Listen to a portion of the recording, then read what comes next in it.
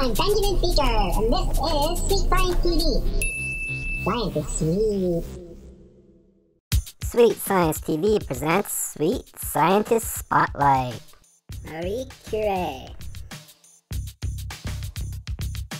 Marie Curie was born on November 7, 1866, and died on July 4, 1934, at the age of 66.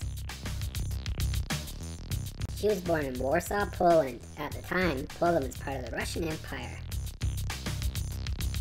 Anyone who has received radiation treatment or even X-rays can thank Marie Curie for her work. Curie developed the theory of radioactivity with some help from her husband. Many people today depend on her work for treatment of cancer. She was also responsible for finding two elements on her own. I can't even find my homework. She discovered polonium and radium. Curie was the first woman to win a Nobel Peace Prize. She also was the only woman to ever win one twice, and the only person to ever win a Nobel Peace Prize in multiple sciences. Marie Curie was an agnostic.